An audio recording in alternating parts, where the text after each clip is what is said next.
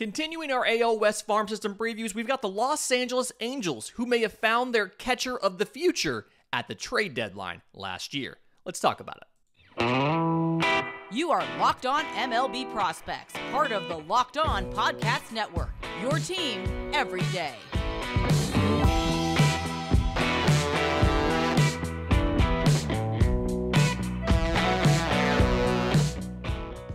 Yes, welcome on in to Locked On MLB Prospects, your home for all things minor league baseball. I'm your host, Lindsey Crosby, baseball writer and podcaster. Thank you for making this your first listen every single day and looking at the Los Angeles Angels. 73-89 last year. Obviously a disappointing season when you factor in they have Mike Trout, probably the best player of this generation, plus a unique talent in Shohei Ohtani.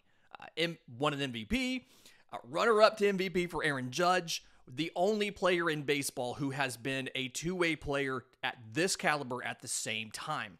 And so when you kind of look at what they did this offseason, a lot of work, improved the roster in the final year of contractual control of Shohei Ohtani with the goal of re-signing Shohei. Now, is there going to be some reinforcements coming from the farm system? There will be. The most prominent guy is catcher Logan Ohtani, 2018 23rd rounder out of high school by the Phillies. And it's really interesting. We had talked before. I did a crossover with the guys from Locked On Angels last year, and we discussed how this system has struggled to develop a homegrown catcher. Trying to think about the last time you had a homegrown catcher out of this system. It's been a long time. And so they found an opportunity at the trade deadline to trade former top prospect Brandon Marsh, who was okay for them last year. 93 games, 226, 284, 353, gave you above average to plus defense in center field. Traded him to the Phillies. They had a big need after Bryce Harper's elbow injury. Kind of meant that they were piecing together the outfield and didn't necessarily have a reliable center field option. And in return, they got Logan Ohtani. Now, he got 104 games in Double-A last year, divided between these two organizations. And the slash line combined 283, 416, 544, 26 home runs, 41 extra base hits, 70 walks to 74 strikeouts, and 7 of 11 on stolen bases. But when he got to Double-A Rocket City, the Rocket City Trash Pandas, 29 games, 306, 473, 673, 11 home runs, 14 extra base hits in 29 games. So he hit the 300, 400, 500 slash line. He had an extra base hit just about once every other game, and then had 29 walks to 22 strikeouts. Fantastic numbers. Earned him a brief cup of coffee the last week of the season in LA. 5 games, 286, 375, 286, no home runs or extra base hits, 2 walks to 3 strikeouts. I think Logan Ohtani is going to break camp as the starting catcher in LA. You have Max Stassi there. He's owed quite a bit of money, so I expect him to still be on the roster and still be part of this. But Logan Ohtani absolutely deserves to be the starting catcher for this team. So 6'2", 185. Good size as far as height and not too much weight. Too often we see a lot of these catchers break 200 in a bad way, especially when you see the frames be like 5'10 or so. And because he's kept the physical development under control, he has the offensive and the defensive tools to be an all-around player. I want to talk about the defense first because that's that's the biggest thing up the middle is the defense. His speed isn't great, 30 speed or so, but plus arm, very accurate, really quick release, and he's got good athleticism as far as the pop time, under 1.9 seconds, so it gets the ball out quickly going to second. Really good receiver. He's a good blocker. He's got good flexibility. He's got good agility both directions. Again, the pop to come up and catch something high. You've got all of that. So it looks like he's going to be somewhere between above average and plus defense once he adjusts a little bit. And then what I've heard from prospects in Rocket City is that the pitchers love throwing to him. He's very intelligent, very good at remembering and retaining the game plan for each individual game. Very good, natural leader. And so I expect him to be a plus defender probably at the big league level and just be all around, again, good framer, good everything. The defense leads, but the offense is not lagging behind, right? So he's gotten really good through his time in the minors. He made it all the way to AAA in 2021, although brief at the end of the year. He's gotten better at contact ability, putting the bat on the ball. He's gotten better at that. Really consistent as far as quality contact, especially down in the zone. Now, he does pull a lot. So a lot of his power comes from pulling the ball with he's a righty, so he's pulling it to left field. But I think it works out because the pitch recognition is really good. He doesn't chase a lot, and he rarely swings and misses. He's only 22 years old. You probably have a little bit more physical development you can do, so the power might tick up a little bit to above average maybe. But either way, it's something where just the natural strength he has, he makes quality contact. He's going to be at least an average hitter with average power in the bigs. I look for him to do good things in Los Angeles. And Logan Ohtani, again, should be the starter this year, hopefully out of spring training. And I'll go on a limb and say I think by 2024, he's a fantasy baseball catcher. He's one of those that actually can make a difference in fantasy baseball, if not later this year. Will be a guy there for you. Number 2 prospect in the system, shortstop Zach Neto, 2022 first rounder out of Campbell. Really just absolutely blew up his sophomore and junior year. Had a great year in the Cape Cod as well, and so they took him at the 13th overall pick this year. He started off in high A after he signed, and after like a week, they were like, yeah, no, we're putting you in double A. You're a double A hitter. So 37 games last year, 299, 377, 476, 5 home runs, 15 extra base hits, 12 walks to 33 strikeouts, and 5 of 7 on stolen bases. Again, up the middle, so you kind of got to talk about the defense and what that means. Speed is above average. The arm is plus. He's a really good athlete, and so he gets into a good throwing position before he unleashes the ball, and so the arm is plus, but it's also accurate. Doesn't have a lot of he doesn't have a ton of errors, but the errors he does have aren't necessarily throwing errors. It's something where he gets eaten up by a bad hop, something like that. He's got good footwork. He's got good hands. The instincts are good. You do have a little bit of a question about the clock. That's common for a guy moving into professional baseball, especially making a jump from something like the Big South Conference, where Campbell is, to Double A, which is the toughest jump in the minor leagues, but making that jump after coming from a lower level of competition in college baseball, you can understand why he has some questions about the clock, things like that. There's times when he'll make a throw, it's a little bit too late, or there's times when he'll make a throw when really he probably shouldn't have. He should have held on to it.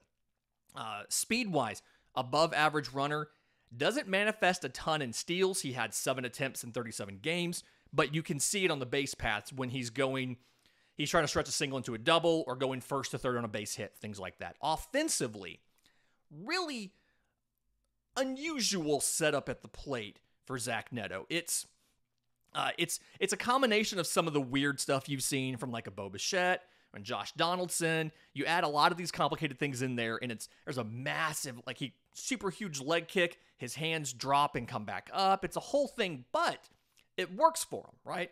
Like, he's a plus hitter. He regularly gets the bat into the zone on time. The swing is kind of a natural uphill swing. It's not a massive uppercut, but it just has natural loft to it. And so that right-handed swing, he makes solid contact and he hits fly balls. He is a little more aggressive when it comes to his plate appearances. He's not up there to walk. He will take a walk. He walked 12 times in those 30 games, but he is up there to make contact and do damage.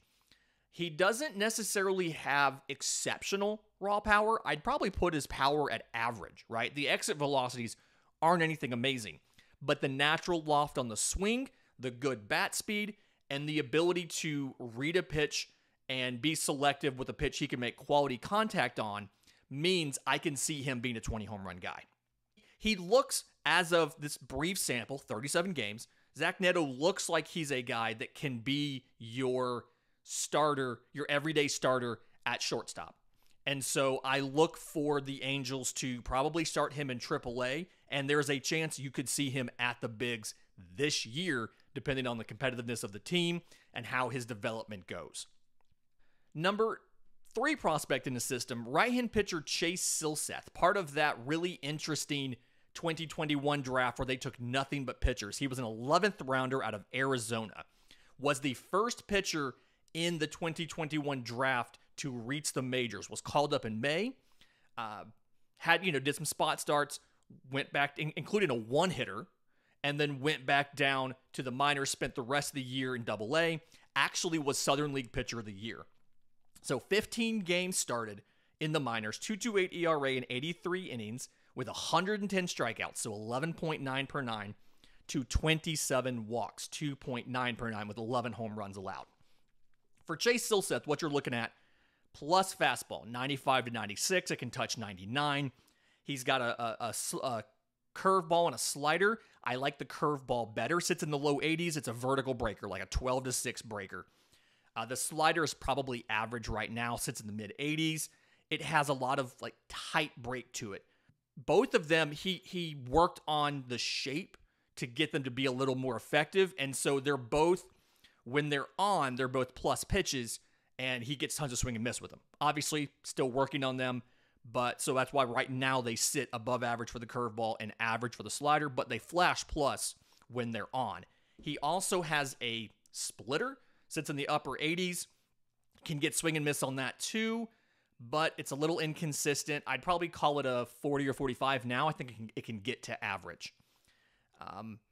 The control is the big thing he has to work on. He doesn't always keep control throughout the outing. I don't know if it's a stamina thing, but I think with some time and doing some physical development, he's a little bit shorter for a right-handed pitcher. He's only 6 foot tall, 217.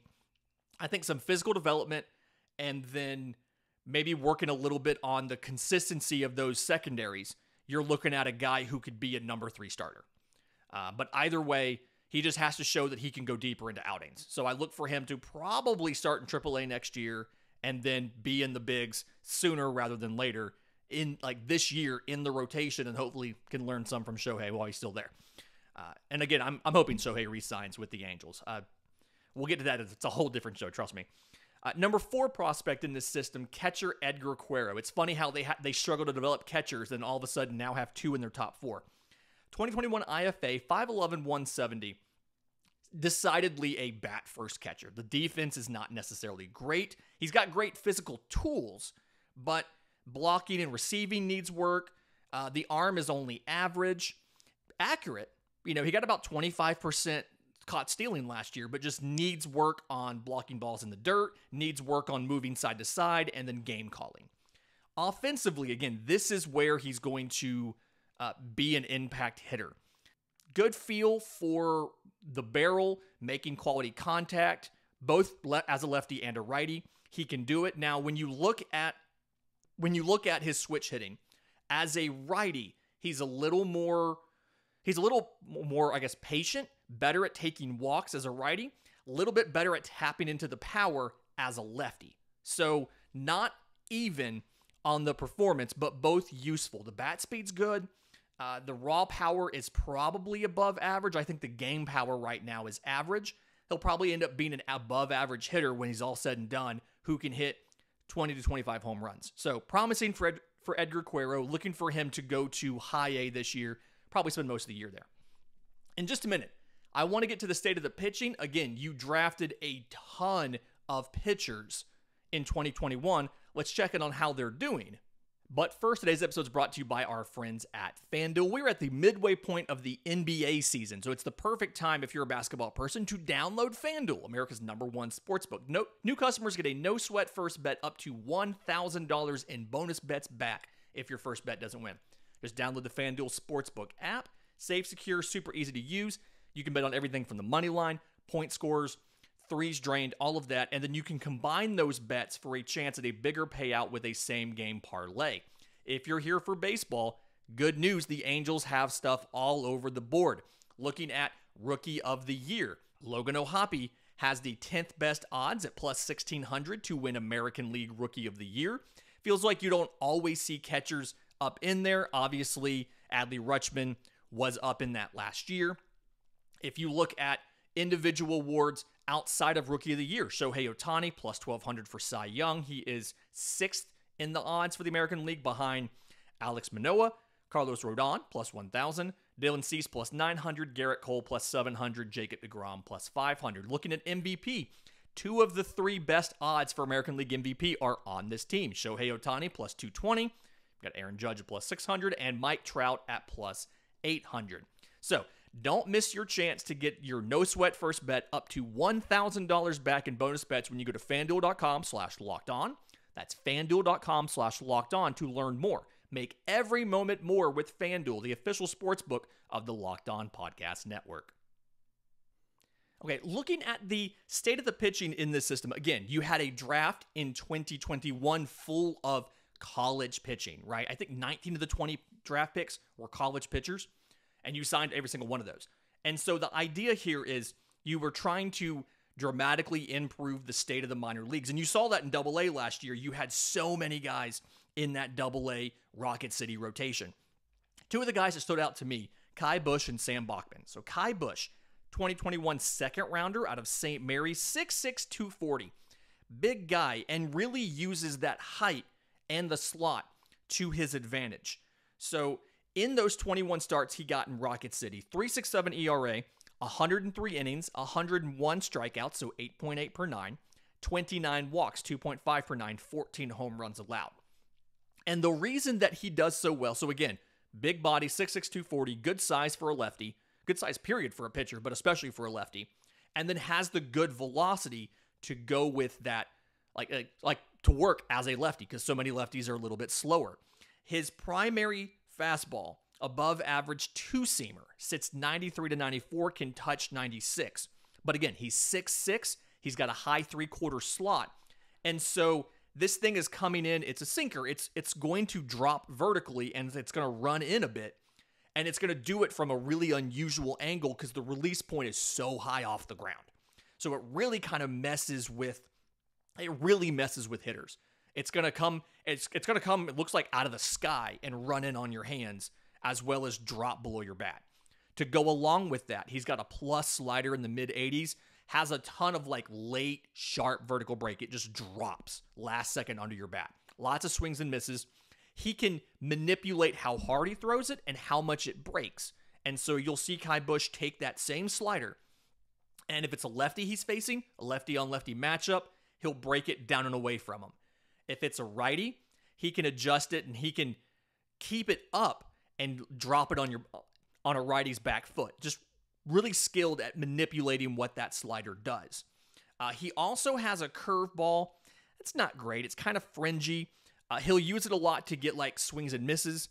Not super consistent with it. He has a changeup, kind of average. Has okay fade to it, but again, little inconsistent. Big thing here is he's a pretty good athlete for being so big and repeats the delivery really well. Something we always worry about with those bigger pitchers is the ability to repeat the delivery. Does that, so he just pounds strikes. Kai Bush to me is a guy going to start off in AAA. Very much think you see him in 2023 in Los Angeles. I feel like he's going to be a good number 4, number 5. Again, going to pound the strike zone and really just going to give you not a ton of swing and miss. He's not going to have a strikeout per 9 of 10 or 11 or something. He's probably going to settle around an 8 strikeouts per 9 at the big league level, maybe a little under, but he's going to get weak contact, and he's just going to confound hitters. Another pitcher you'll probably see this year is Sam Bachman, 2021 first rounder out of Miami of Ohio. Not as big as Bush, 6'1", 235, but got 12 starts in AA. Had some injuries. He missed a month with back spasms. He missed another 2 months with some issues with his biceps, some inflammation and swelling and things like that. And you could see the velocity and command kind of mess up along with some of that. But he was in Instructs, looked healthy in Instructs, and I look for him to have a good 2023. Probably a little bit behind Bush as far as promotions go, but still. Got 12 games in AA last year, 3.92 ERA in 43 2/3 innings, 30 strikeouts, so 6.18 per 9, to 25 walks, 5.15 per 9, 4 home runs allowed. Again, I think the stats don't quite tell the full story because he wasn't healthy last year. When he's on, the fastball sits 95 to 97, a ton of run to the arm side as well as good sink to it. So it is almost impossible to take that sinker and barrel it up for a home run. It's a ton of ground balls. Guys will roll over it, all of that. To go along with it, he's got a slider, 86 to 89. It's a plus pitch. It dives a ton really late in the movement. And so it's something where if you're sitting on that two-seamer, knowing it's going to drop, but it's going to run in on you, and all of a sudden this slider comes, it's just going to drop. It's not going to run in. And so it's a different kind of visual picture than you're used to because it's down and it's down and in. But it works really well for him. And so he uses those two pitches a lot. He has a changeup, sits in the mid-80s. It's not quite an average pitch yet. He needs to learn to throw it for strikes more than he does right now. If he can make that a competitive pitch, that'll give him a third pitch where you feel better about him in the rotation. But right now, he's a power guy. I got this fastball. I got the slider. I'm going to blow him past you. The delivery is a high-effort delivery, right? So he is working pretty hard on there, and I think that contributes some to the injuries, which means there's people who are concerned about the reliever risk and think he's going to end up being in the back end of back end of the bullpen as a high-leverage reliever. They're going to still keep trying him as a starter, but his fate as far as starter versus relief depends on can he improve that changeup and can he increase his strike percentage by like 5%. If he can do both of those things, he's going to be a starter. And either way, I like Sam Bachman. I like the stuff. I like the unusual profile of two pitches that drop as your primary weapons. Again, if you can get that changeup that'll run in but won't really drop, it's going to give you a really interesting profile that not a lot of batters are used to seeing as far as an arsenal that they face. I would be remiss if I did not talk about Ben Joyce. So, right-hand pitcher Ben Joyce, 2022 third rounder out of Tennessee. If you ever watch Pitching Ninja, you know exactly who this is. 6'5", 225. Got in 13 games in relief last year in Rocket City right after signing. He went straight to AA. 2.08 ERA in 13 innings pitched, 20 strikeouts of 13.8 per 9 to 4 walks, 2.7 per 9, no home runs allowed, and 1 save. I've literally never had to give reliever stats in this before, so threw me off there. But he is known for the fastball, right? There was a viral clip of him in college throwing 105.5. I don't know how hot Tennessee's radar gun is, so I don't know how accurate that is, but in the pros, he hit 104, and I'm pretty sure he hit 105 in Rocket City. The fastball is legitimately an 80 grade fastball. It averages 100, 101, 102. Again, it can run it up to 104 to 105. When he runs it up like that, he can't always throw it for a strike. It'll sometimes sail right over the strike zone, but just knowing that that is coming, knowing that he has 104 really messes with hitters a lot. He throws out of a lower three-quarter slot. It can sometimes flatten out when he's trying to do too much on it, but either way, fantastic fastball. He throws it 80% of the time. Like, he's like, this is my pitch. If you can hit it, good luck. He does have a slider to go along with it. It looks like it could be plus, probably above average right now, sits in the mid-80s. It's a sweepy horizontal slider. He just can't always throw it for a strike. And so that's something where he's trying to get you to chase it. He's worked on different types of slider grips and different things to try to make it work. Hasn't quite gotten there yet. He has a changeup. It's a 40 changeup at best. He doesn't really use it. I don't necessarily, if he can land the slider for a strike, he probably doesn't have to really develop that changeup any other than every now and then just to keep somebody honest and or to steal a strike early. He's going to, in college, he threw once or twice a weekend and that was about it. So the big thing here, one, the fastball control, and then two, can he keep the velocity and the stamina over an entire season? Definitely a thing you have to work on. And we'll see what happens. But if it works out well, if he's able to do it, I could absolutely see Ben Joyce getting called up for relief innings in Los Angeles in 2023. That's how good this fastball is. Again, this is probably one of the hardest fastballs in all of Major League Baseball right now. So, very excited for what Ben Joyce can do. Had to include him in here. I don't think we've talked about a reliever pitcher in this yet, in this entire series, but had to throw Ben Joyce in here. In just a minute, I want to get to the superlatives, some really interesting awards to give out in this system right here on Locked on MLB Prospects.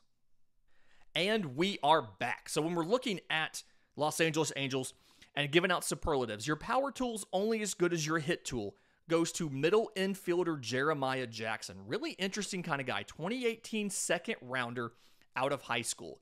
Spent 2 years and didn't advance out of rookie ball. So 18 and 19. And then obviously lost 2020. 2021, he started to get better at seeing the ball, went to low A Inland Empire, struggled early, and then picked it up, then got a quad strain and was out for the rest of the year. Went to the Arizona Fall League, and then last year spent 87 games in Double-A. 215, 308, 404. 14 home runs, 30 extra base hits, 38 walks to 77 strikeouts, 7 of 11 on stolen bases. Doesn't fit your profile of a typical massive power guy, but massive power, okay? Especially to the pull side, will absolutely destroy a pitch. He got better last year at taking something on the outer half and driving it the other way versus trying to pull everything for a home run. Still kind of a below average hitter. He struggles with secondaries. He struggles to not expand the zone. And the strikeout rate came down. He was at like 33% in 2021 in low A. So he got better. The stats came down, but the peripherals got better in Rocket City. And so it's a question now of what exactly can he do defensively. He's a shortstop. Jeremiah Jackson is a shortstop right now. I think he's going to end up as a second baseman. His speed's above average. He has a really good first step and good range, but I just don't necessarily know if the combined package of the hands, the transfer, and the accuracy of the arm is good enough to stick at short. He might move to second base. He could get moved to center field. Just a couple different options you can do there with Jeremiah Jackson, but he's probably going to go back to Double-A this year because he's got to get the batting average. 215, 308, 404 is not going to cut it. He's going to go back to Double-A, has to get better at pitch recognition, has to get better at not expanding the zone. Your breakout prospect in this system, this was actually surprisingly tough because I don't have a lot of information about what this guy did over the summer or over the winter to solidify some of these things. But Victor Mederzon, right-hand pitcher, 2022 sixth rounder out of Oklahoma State, 6'2", 227. His family, from what I understand, his family actually fled Cuba and came to the States. So he was in college, and it's just something where like that's kind of the back history, the backstory there. Only got in 6 games last year in high A because obviously he got drafted in the draft last year. Stats weren't he only got 16 innings, really small sample size. What he does, the fastball somewhere between above average and plus. I've seen both. I've seen people graded as high as a 70 grade, but averages 95 or 96. He can run it up faster. He struggled a little bit into the year last year. Felt like maybe he was a little fatigued. The curveball, plus maybe a 65. Again, very high spin. And so absolutely a weapon, gets tons of swing and miss with it. Still needs to be a little bit more consistent with that. Has a good arsenal as far as he has a two-seamer, he has a slider, he has a change. I think he can get most of those to average. And so you have a plus or better fastball, you have at least a plus or better curveball, and then you have some average other pitches, two-seamer, slider, change. You have the makings of a guy in Victor Mederzon who can absolutely be a weapon, can look like a mid-rotation kind of guy. What he's got to work on, and the reason why I have him as a breakout, because I feel like the Angels have been good at some of these things, is the fastball command, a little bit erratic. He's got to get more consistent with the fastball. He overthrows it sometimes. And I think the reason that happens is he doesn't repeat the delivery really well. He's a solid athlete for a big body guy, 6'2", 227, and he looks like he could put some more size onto that frame. But he needs to be more consistent in that delivery and in the mechanics, and I think that will help the fastball command. So, like I said, ended up being a 6th-round pick out of Oklahoma State and signed for about $225,000. Definitely somebody who I can absolutely see this organization doing with him like they've done with a lot of other pitchers, pinpointing what he does well and working on him to get him into a possible mid-rotation guy this year. Another guy that I considered putting in there was Wilmer Urena. I like him a lot, but ultimately Victor Mederzon is the guy we're going to go with here. Guy who needs to stay healthy, I think I mentioned it earlier, Sam Bachman. Missed 3 months last year between back spasms, biceps inflammation, things like that. And I think he could be in the big leagues this year. If he's healthy all year, there's a very good chance he can make an appearance by the end of the season at the big league level and help you out on this roster. The best outfield defender, outfielder Bryce Teodosio. 2021 undrafted free agent out of Clemson, so didn't get picked into 20 rounds in 2021. Was in Double-A last year. They started them off last year rookie ball and low A after the draft. And low A, 17 games, but 279, 329, 441, 1 home run, 9 extra base hits, 5 walks, 28 strikeouts. And it's like, okay, not an amazing stat line, but undrafted free agent. Very little investment here. So if we get anything out of him, we're excited. Goes to Rocket City last year, 112 games, 192, 295, 333. 14 home runs, 24 extra base hits, 43 walks to 166 strikeouts in 112 games. They sent him to the Arizona Fall League, very similar stat line. He's got strikeout issues. Strikeout rate was around 39-40%. Walk rate was about 10%. Power's not a huge part of his game, but he has a high floor because he's so good defensively. The speed is plus, the glove is plus. He played 853 innings in center field last year and committed 3 total errors. So for a team that has questions about center field outside of Mike Trout, like he was a non-roster invitee to spring training. Offensively, I do not think he is ready for the bigs, but he has such a high floor because of the good defense that if something happens and you need a defensive outfielder for a week, for 10 days, for 2 weeks, he's a very good candidate to get a call up this year because the floor is so high on defense because he's so good defensively. You know, it's something where the higher the floor is, the more opportunities you're going to get to figure out the rest of it. Obviously has pitch recognition issues. I expect he'll probably go back to Double-A, but the Angels know that they can call on him and he'll play plus defense at the major league level almost right away. Fantastic week this week. We keep going tomorrow with the Texas Rangers, who have a ton of infield prospects and now have their infield set for about 6 years. Now that they have Simeon and Seager and Nathaniel Lowe and Josh Young on the corners. And so trying to figure out how do you fill the holes in the outfield, and then what do some of these pitchers look like a Kumar Rocker, like a Jack Leiter. Very excited to talk about this system tomorrow. In the meantime, if you have questions for Monday's mailbag, I'm on Twitter at Crosby Baseball. Show's on Twitter at Locked On Farm. You can email us, lockedonmlbprospects@gmail.com, or drop your questions in the new Locked On MLB Prospects Discord. Link is in the episode description. Link is in the show notes. Until tomorrow's show, this has been Locked On MLB Prospects.